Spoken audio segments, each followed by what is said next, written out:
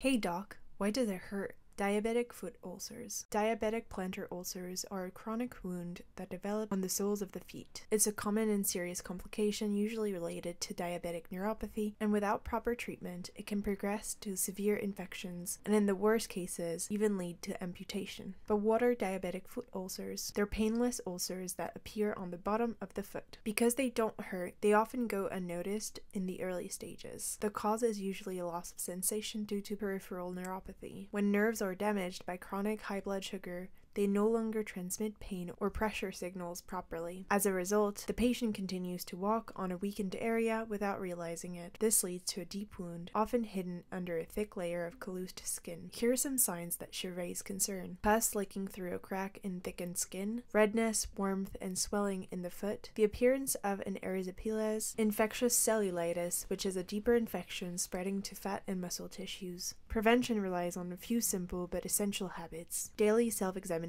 of the feet, proper footwear, good hygiene, feet should be washed and dried thoroughly every day, regular checkups with a podiatrist, especially for patients with neuropathy, foot deformities, or difficulties managing foot care on their own. A podiatrist may also prescribe custom orthopedic insoles and therapeutic footwear that's specially designed